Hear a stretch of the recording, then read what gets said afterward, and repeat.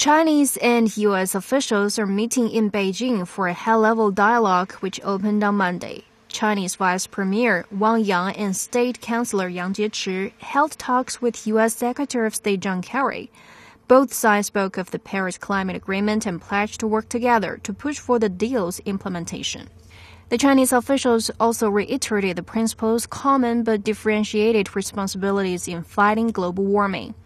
Kerry described climate cooperation as one of the strongest pillars of China-U.S. relationship.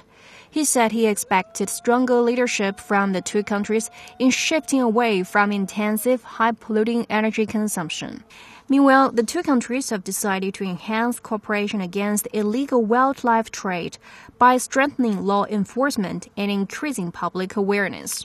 They agreed to jointly block illegal sales of marine species and eliminate the profit motive associated with wildlife poaching and illegal trade.